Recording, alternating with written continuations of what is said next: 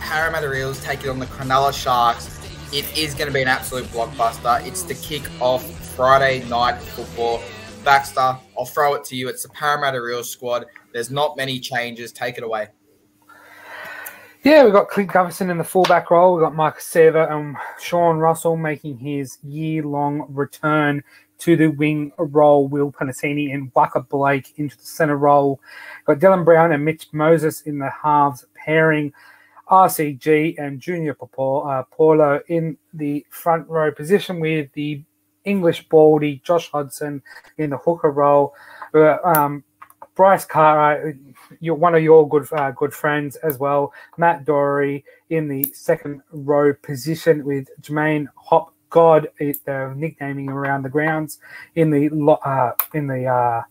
lock position. Yeah, I was correct. You got JM in the 14 role. We got Jack Murchie in the 15.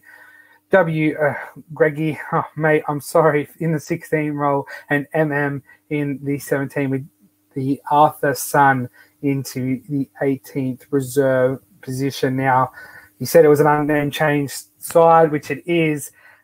Look, if they continue to do what they did last week and follow and stick to the game plan and the objectives set out by Brad Arthur and keep those passes a little bit more crisp, making sure the game plan is on and the game plan is executed correctly, not a little bit sloppy like last week. I could see this side really tearing Sharks a new one. But what are your thoughts on this squad?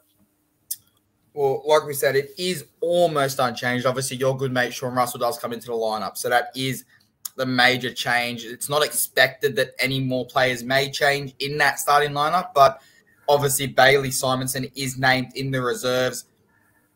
If he is fit, if his shoulder is okay, we might see a little bit of shake-up on the bench, but I look at this side, you've got the power and explosiveness of Clint Gutherson, the massive fucking frame of Micah Sivo. You got Sean Russell, who we saw before he got injured, can find the try line. Dylan Brown, who's growing game after game. Mitchell Moses, he made a very good comment the other day where someone said to him, mate, what are you doing with your contract? He said, that's what my agent's for. I'm here to play football. So if Moses can just play football, lead this team around the pack, give it to Dylan Brown when he needs to, I think they can go a long way. Hodgson, he's looking quite solid. The Cardi Party, like you said, a good mate of one of my mate's brothers, Jermaine Hop God, that you stole my nickname.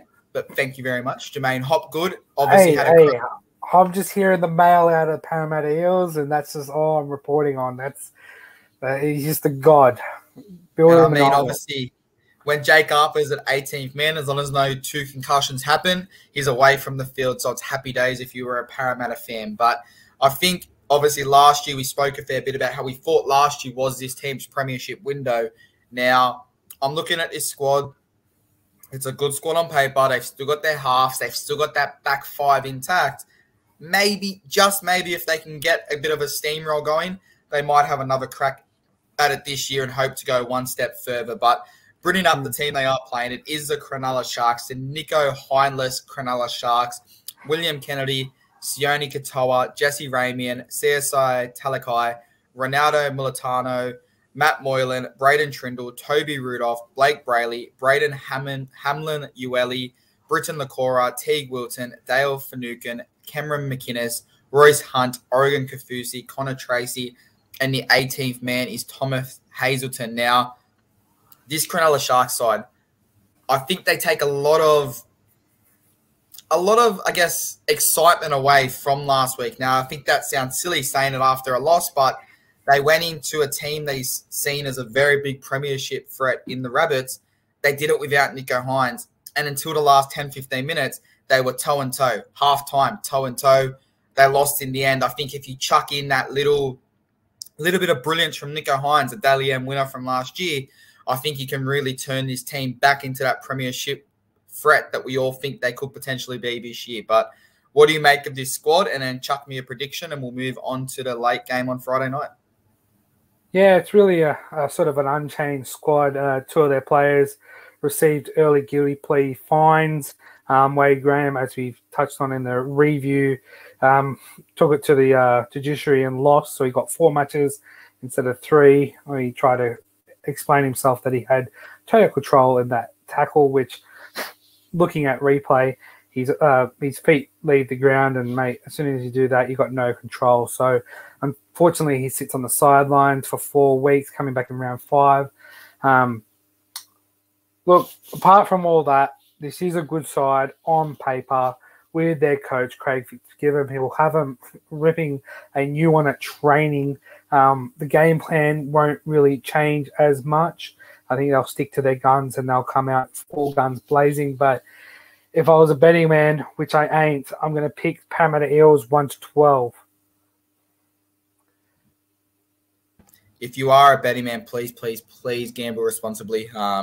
I mean, if you didn't listen to my tip last week, that was my value bet. I'm probably not going to get one right for a few weeks, so don't listen to me on the podcast when I do say things. But obviously, after the South Sydney game, if Latrell plays, we are even, so this could decide it. I'm going Parramatta 13+. I think they're going to have enough talent at home. They've just come off the back of the storm. You chuck Sean Russell in there, who's a massive threat. Moses has said, I'm ready to focus. I think they get the job done, and I'm going to go 13+. But